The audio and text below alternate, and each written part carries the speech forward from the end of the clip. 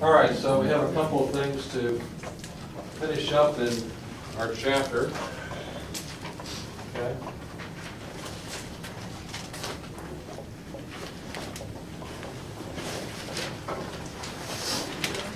I want to finish up E2 reactions today. Okay. So last time we looked at the mechanism of them. Okay. But here we want to look at one other property of them.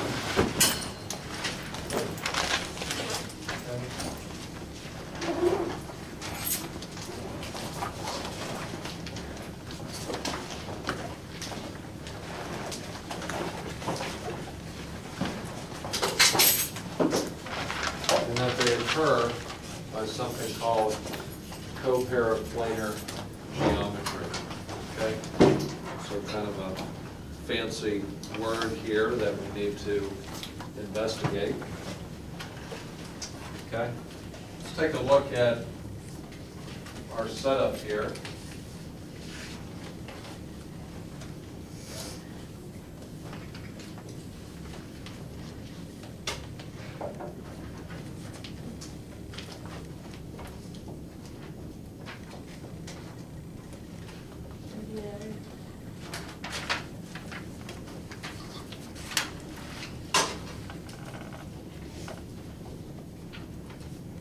Okay. Here we have two different substrates and our base OH minus. Okay.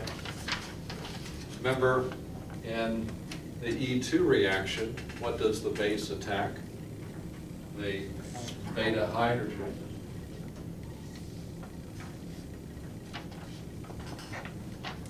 Okay. What's the difference in both reactions? Okay. Here they're what? Beta hydrogen leaving group are on the same side. Here they are on opposite sides. Okay, so that's one observation. Another observation, which maybe you're not picking up, is that these atoms here are in the same plane. And so if they're in the same plane, we say that they are co-paraplanar. Okay, so that's what that big word means.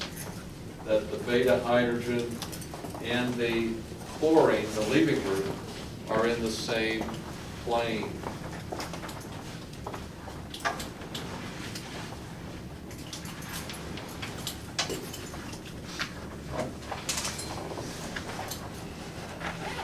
Okay, so that's one thing that's needed to occur for E2 reactions. You might say, why do they need to be in the same plane? Okay, the reason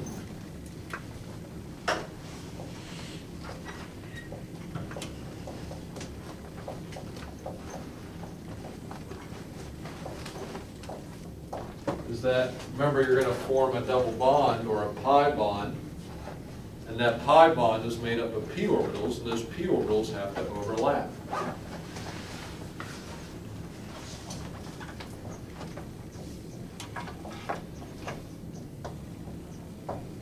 Okay? So they have to be in the same plane to overlap. Okay? So if I have two p orbitals, like these two pins, they're in the same plane, they can overlap. If they're not in the same plane, like something like this, then they can't overlap. Okay? So that's the reason for paraplanar geometry. Okay? So that's the first thing to take away from that. What's the second thing? Well, again, over here, beta hydrogen leaving group are on what? The same side of the carbon atoms. Here they are on opposite sides. Okay? If they are on the same side, we say that they are syn to each other. Syn for same. And if they are on opposite side, we say they are anti to each other. Okay? So here you have what's called syn coparaplanar geometry, and here you have anti-coparaplanar geometry. Okay? My question to you is, which one do you think E2 likes? The syn or the anti? Syn. That's what the other group said too. And they were wrong. So I hate to tell you, you're wrong as well. Why do you think the anti is better? Because it's the strain. Yeah, here they're on the same side, a little bit more crowded. Here I get rid of the steric strain. It's an easier attack there, okay? So anti, write it down, is always the best for E2 reactions. Okay?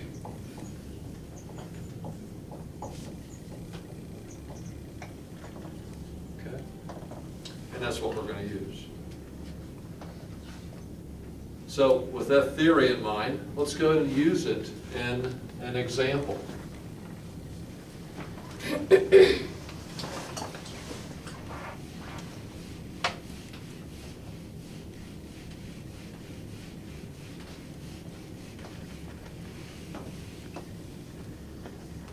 And let's use it in this example here.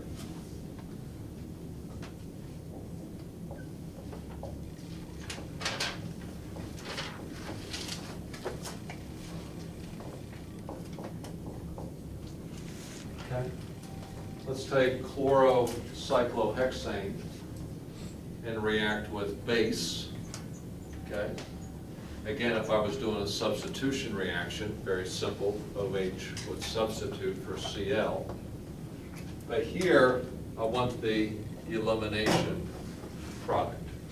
And what would the elimination product be? Well, you got beta hydrogens on this side and on this side, okay? So the OH minus could attack either side and put the double bond on either side of the leaving group. Okay? So I could put the double bond here or here. It's the same thing. Okay? Just flip the molecule and you would get that one. Okay. You say, well, I don't see any big deal about that. We've kind of already learned that. Okay.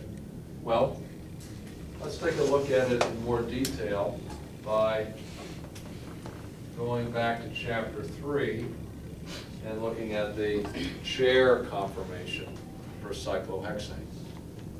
Okay. So with the chair conformation,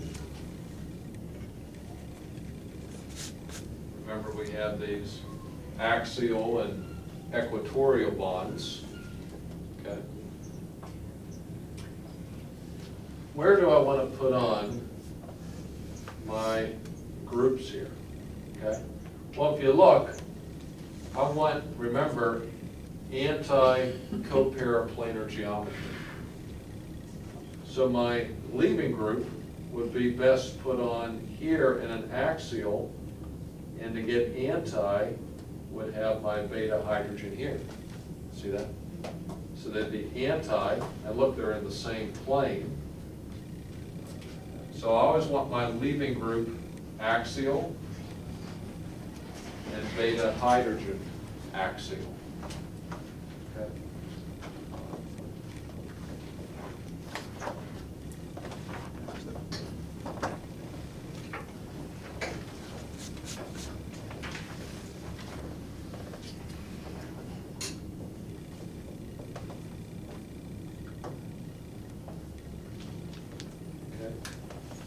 The reason why is that this puts them in our anti-coparaplanar geometry. Okay?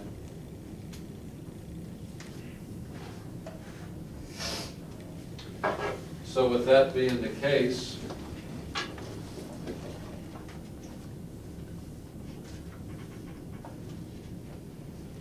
and we would form our pi bond there. Okay. So this here is the same thing as either one of these. I'm just showing either one of these in a three-dimensional chair conformation. Okay. Do you follow that?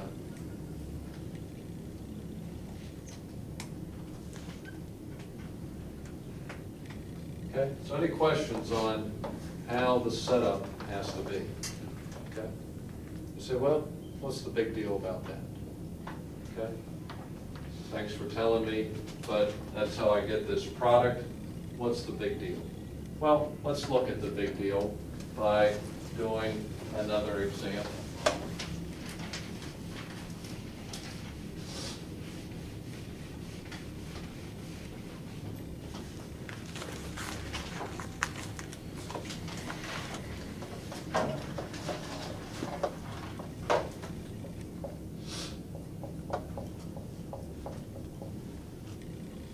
Let's look at this trans setup. So next door now, we're going to put a methyl group, okay? And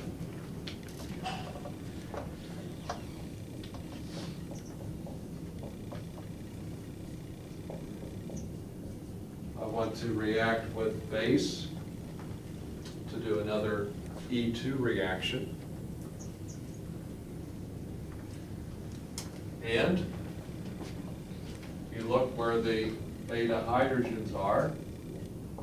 I got 2 over here, and I got 1 right there. Got a mouse in here. Thanks to the desk. Oh, it's the desk? Oh, okay. Okay. That's okay. Thought it was a mouse in here. Get some cheese or something. So the base could attack this hydrogen and form the double bond here.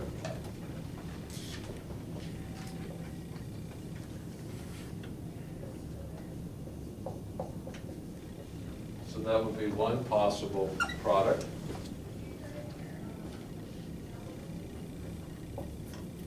Or it could attack the B beta hydrogen to give this product here.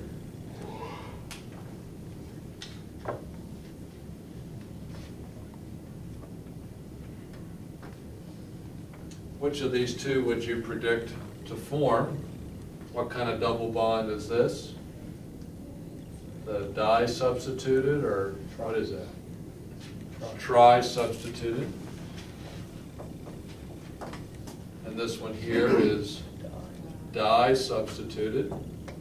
So this should be the more stable double bond. And so this one here follows Zaitsev's rule, and so we would call that maybe the Zaitsev product.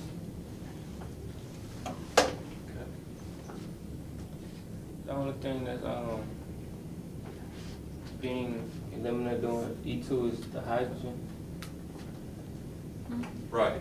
So if the A attack occurs, it's attacking that hydrogen. The B attack occurs, it's attacking that hydrogen. So we want to figure out which of the two is attacking the most. We would predict A because it's the more stable double bond. But how are we going to figure out? Going back to the chair. So let's go back to the squeaky chair.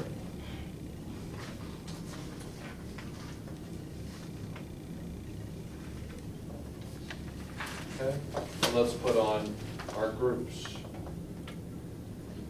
Okay, so let's focus in on where the chlorine is. Remember, I always want that chlorine to be axial. Okay? And I note I'm dealing with a trans setup, so that's top. Where am I going to put the CH3 over here? I mean, Run it on top. Top or bottom? On top. The trans. bottom. Bottom. Okay. So the CH3 is trans, so I have to put it down there.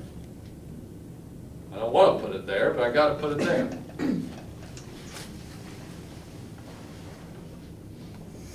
So now is this hydrogen axial?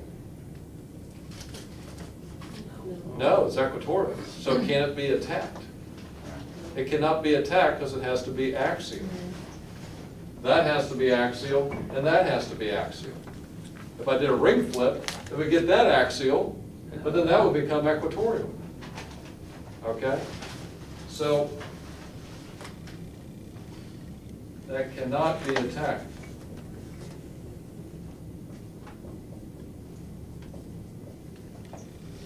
Okay, it's not axial. Okay, so this beta hydrogen cannot be attacked. So what beta hydrogen can be attacked? Well, over here, these ones that I'm not showing.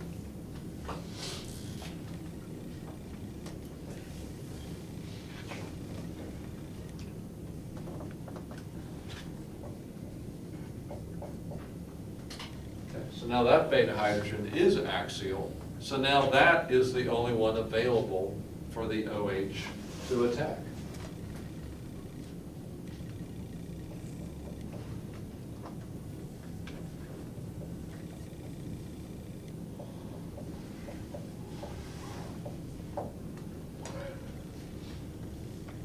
Okay, so now my OH minus will attack that one and not that one. I got a question. Yeah. So if it was written like that, you would want us to show the hydrogen and show which base it's acting? Right. So which will be the major product? A or B? B. In fact, can A even form? No, A can't even form. It's not even going to be a minor product. Can it not switch the methyl and the hydrogen like it did at the other when it was attacking? Yeah, I can't change bonds. I can do a ring flip to make that axial here, but then that becomes equatorial.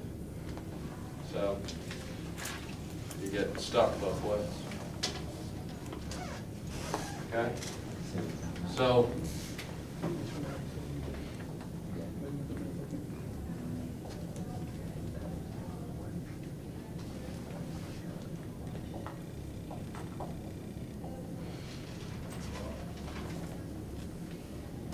this will be the only product that forms. And this one here we call the anti-Zaitsev product. The anti-Zaitsev product. Okay.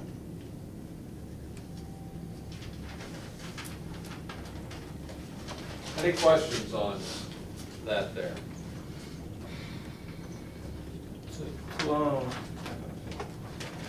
So when you're doing this, the only way you can really find out which one is mostly used, you will have to do the chair. Right. Right.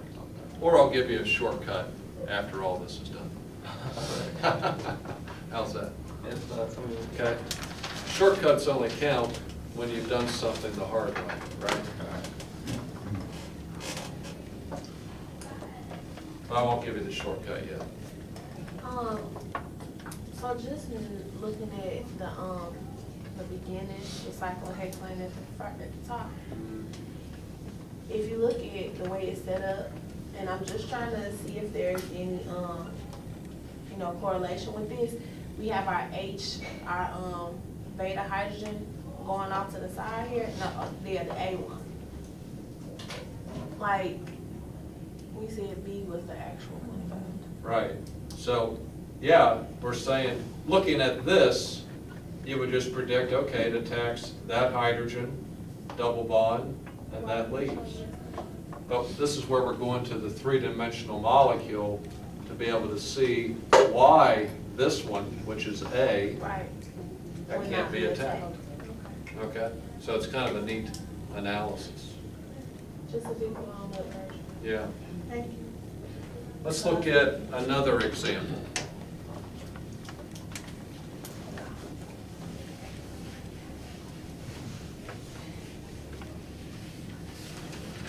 To make this more clear,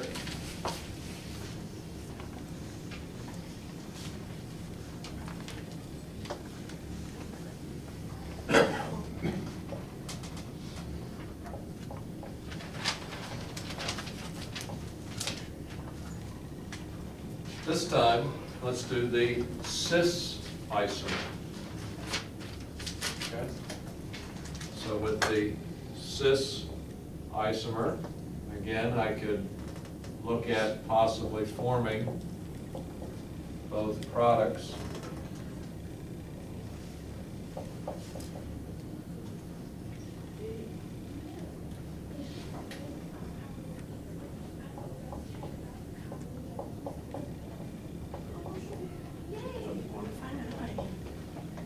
So there are my A and B beta hydrogens. Okay. So now let's look at the chair for this.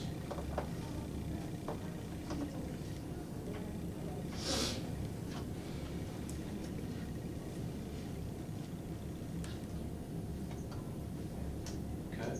So here, chlorine, again, I want leaving group on axial. That's absolutely mandatory. And again, that will be on the top. Then I come next door. CH3 is this time cis to the chlorine. So it's going to go on top. And now when I put that on top, look where that beta hydrogen is. Axial, yes, now I can attack. Okay? So now, can be attacked.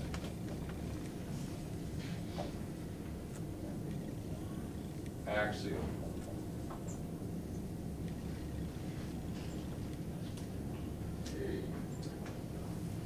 Okay. So now which product will be the major product? A will be, because now the Zaitsev product can form. Oh, okay. You too. You too.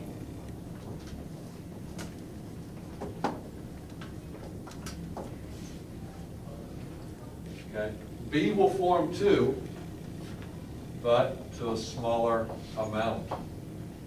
So that will be the minor product this time. Okay? Because you still got these beta hydrogens over here. But now the driving force will be the more substituted double bond, so the Zaitsev can form.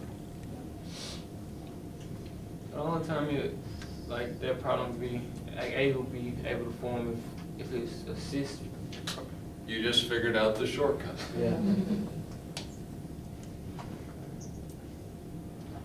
Now don't you appreciate that? Yeah. If I would have told you to begin with, you wouldn't have appreciated it. Okay? Just like if I gave you a $100 bill, if I just gave it to you, wouldn't really appreciate it that much. But if you did some work for me, and I gave you the $100, then you'd appreciate it. And you'd spend it more wisely. Wouldn't waste it. Wouldn't waste it. Ship it or something. put in your savings account. Okay. You want to waste it, would you? Would you waste it? Can't be wasted on something. Yeah, maybe.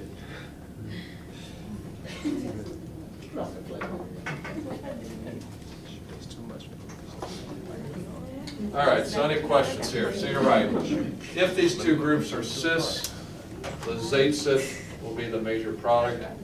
If these two are trans, then the non-Zaitsev will be the major product. Okay? But now you see why. Major or only? Or, yeah, or only. Okay, so the supreme major, okay, the only one.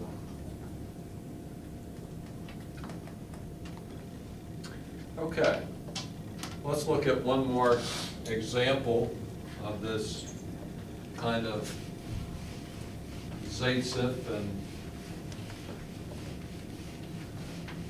non-Zaitsev stuff by looking at this reaction.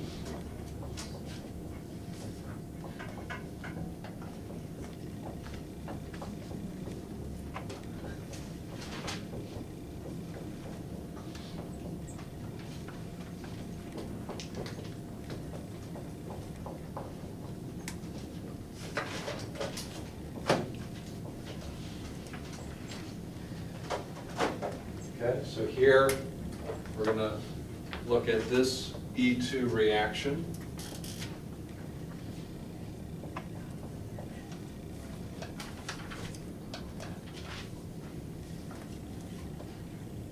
And on this molecule, I'm looking at two sets of beta hydrogens. Okay, or I can call this A and this B.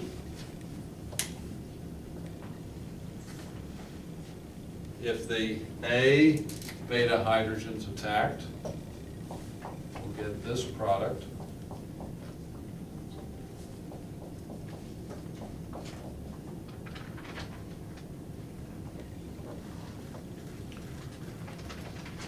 If the B beta hydrogen's attacked,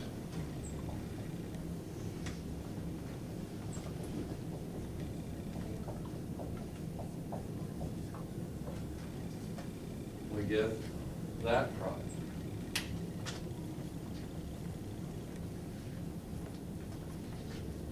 Okay, so we want to figure out which is the major product, A or B.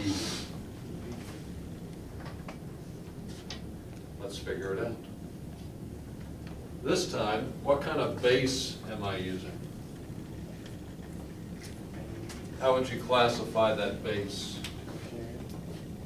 A bulky base, BB. Bulky base.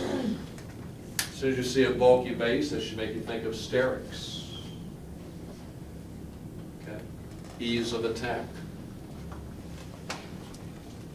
Question, which is easier for this to attack, A or B? Which is sticking out? The A. Okay? So the A will be easier attack.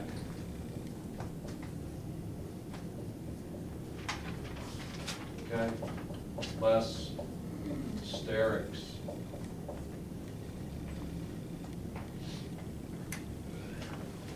So which product will be the major product?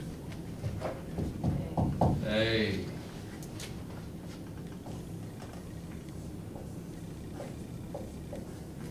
Which is the non-Zaitsev product. Okay, so here's another way to get the non or the anti-Zaitsev product by using a bulky base, which attacks the easier hydrogen to attack. This one has more crowding in here.